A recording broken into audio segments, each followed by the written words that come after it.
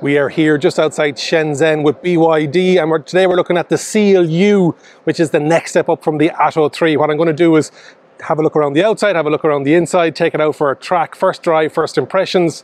So make sure if you haven't already subscribed, please do so. We're on a big drive to get to 15,000 subscribers here on the channel. So let's get started.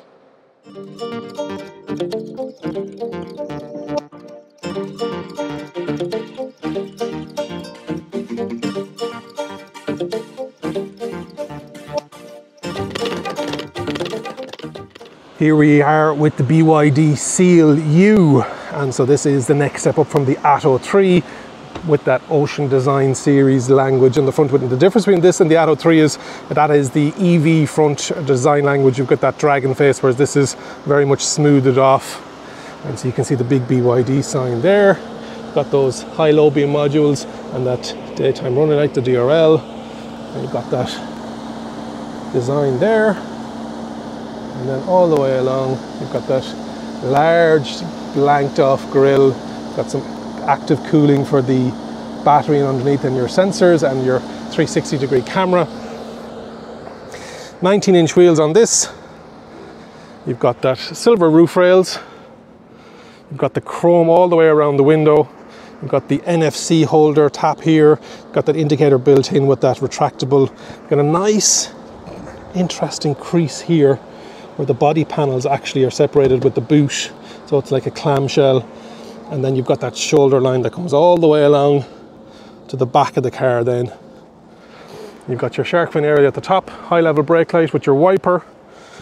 And then you've got 570 litres. So great size. Pockets either side, subfloor. And then with the seats down, it's 1,449. Charging on the BYD Seal U is 11 kilowatt on AC and up to 140 kilowatt. So it's about 28 minutes, 30 to 80%. You can see BYD tech there. That's the side profile of it. Yeah, good size for families, etc. So again, let's sit in the front.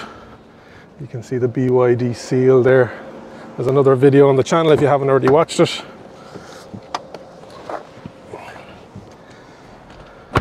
Got that large 15.6-inch screen, and you can rotate it. Got the dual wireless charging pads. You've got your crystal mode selector, your hazard lights, automatic handbrake, your automatic air conditioning, start-stop button, parking with your dual cup holders behind it. Interesting stitching is in green, and then that LED behind the actual panel seems to be different colors depending on what you go for. This one has a head-up display, large digital driver screen, 3-spoke steering wheel as well with physical buttons, not actual haptics, and that will allow you to change that screen there as well on the steering wheel. Left is lights and indicators, right is wipers. On the door card you have an Infinity sound system, all your controls. So yeah, and again, large space in underneath that center console. Do it from this side. And you've got some more charging points in underneath there as well. You can see a 12 volt and you can see a USB type C and a type A. Glove box, decent size. Get it in camera, it'd be handy, Derek. So yeah, seats are lovely, as always with BYD. And you can see it has the green stitch in there.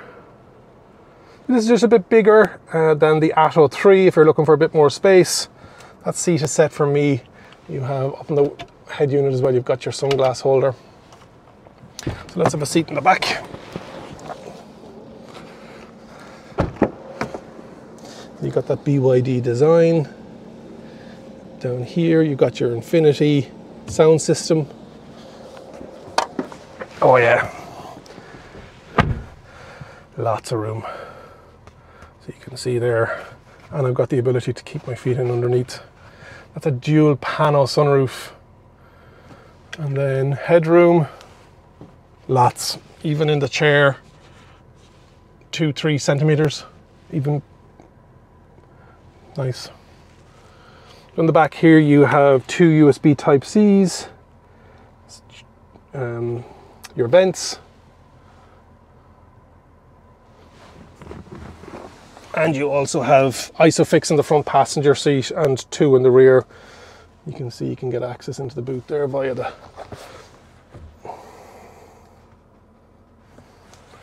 So that is the Seal U.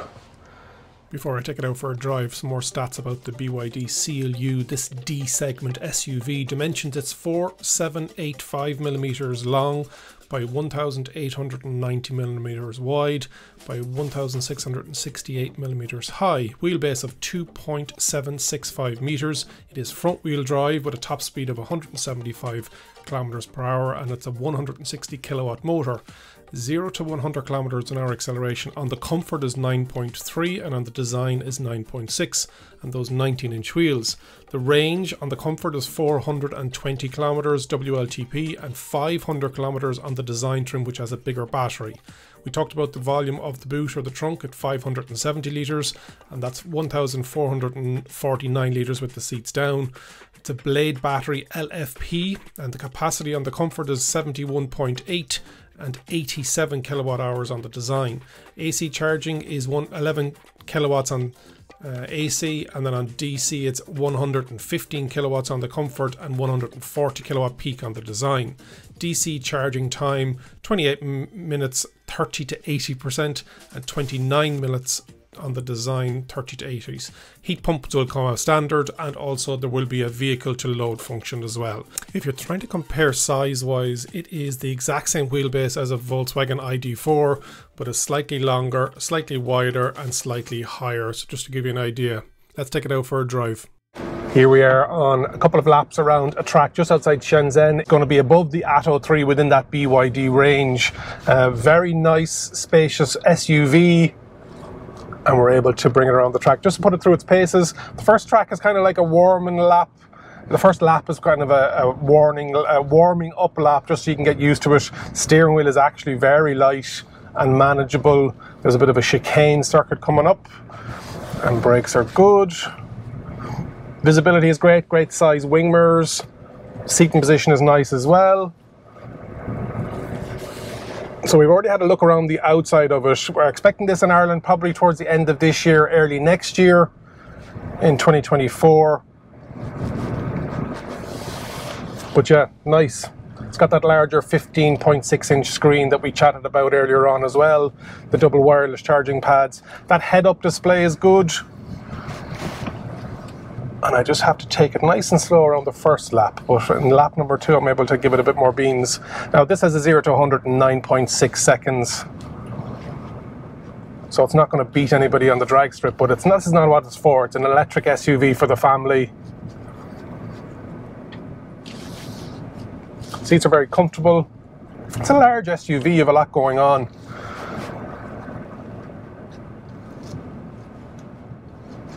I think on this lap I can give it a bit more, can't I? Suspension is nicely weighted as well. It's not too firm and not too soft, and the chicane really shows that. There isn't too much body roll. I think the person that was driving this before me knocked that cone on the first bit of the chicane, so we won't mention any names here.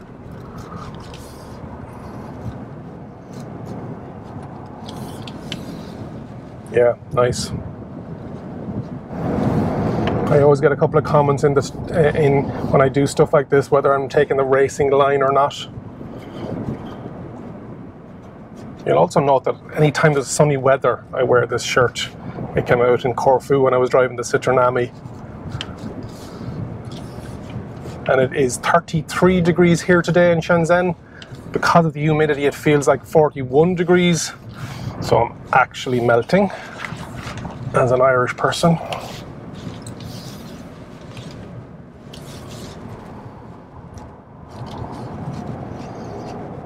Hopefully you've enjoyed the first impressions video. We are going to get this in right-hand drive on the channel. Leave a comment, let me know if this is on your shopping list. Like the video and share it. And remember, if you think an EV is for you, leave it to me and I'll review. Thank you very much for watching.